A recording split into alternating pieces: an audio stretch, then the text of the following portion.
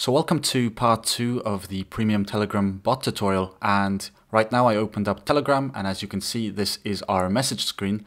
So the first thing we want to do is go ahead and search for Botfather.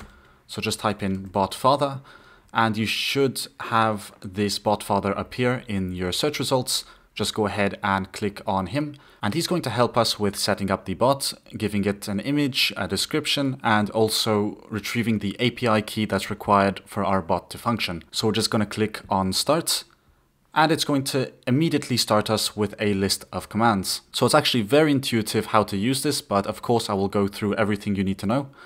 And the first thing we want to do is go ahead and use the new bot command. So we're just going to go ahead and type in new bot and just click on that. And we need to give our bot a name. This time we can name it Luigi, and that's going to be the name of our bot. Also, do not worry, you can change this at any time later, so just pick a name that you like. I believe that the username can only be edited once, so do pick this one with care. And we're just going to call it Luigi 2021 bot. So I mean, that's an ugly name, but as you can see here, it must end with the word bot, and it can be anything you want, but just for this tutorial, I will keep it simple and call it Luigi 2021 bot. Then it's going to give you a text with all the information you need for your bot, including the API key, and you just want to go ahead and copy this key, and you want to store it somewhere that you can remember it. So inside our project, we're just going to type in API_key, and we are just going to insert it inside here.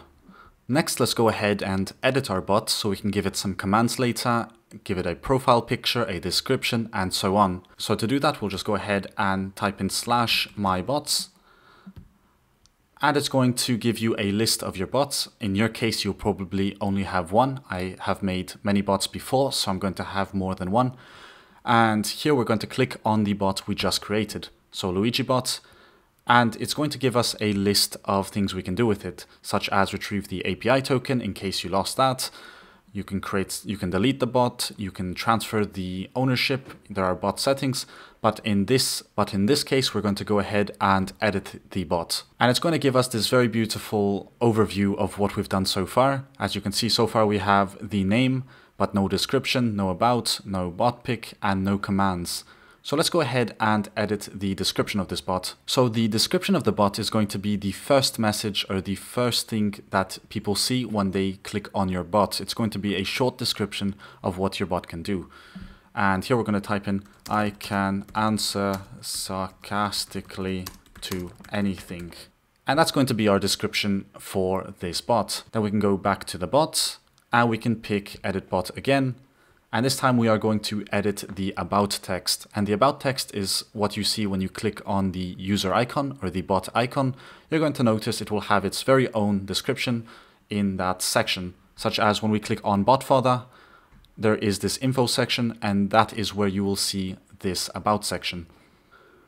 So let's go ahead and edit about, and we will type in I am Luigi, Mario's brother. And we will click on send. And make sure you get this success message, because that will inform you that you have successfully updated the section, and you'll be able to see it later. Next, we want to go ahead and edit the bot pick. And an easier way just to go there is just to click up here, because it will send you to the same section. And then it's going to ask you, okay, send me the new profile photo for the bot. Then you should go into your images and pick a photo for your bot. I'm going to select this one and send it to Botfather. And it's going to say success, profile photo updated. Then let's click back to bot, click on edit bot, and the final thing we're missing are the commands. But I believe it will be much better to explain that later when we actually write it in Python. We will come back to this and we will edit that later. But now we can actually go ahead and try to find our bot, which should be located at Luigi_2021_bots. And if we just get out of Botfather, we can search for that. We can type in Luigi_2021_bot, and you'll notice that we will have our bot available. And if we click on it, you're going to see that it will have the what can this bot do text. And here I wrote, I can answer sarcastically to anything. If we click on my profile picture, you'll see a picture of me behind bars, and that the bio is set to Luigi, Mario's brother.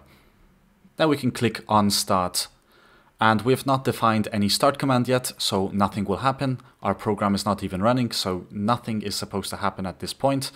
But we have taken care of the fundamental part, which is getting started with creating the bot. And that's actually all I wanted to go through in this video. In the next video, we'll be covering the imports and the responses and setting up the project in general. So with that being said, see you guys in the next video.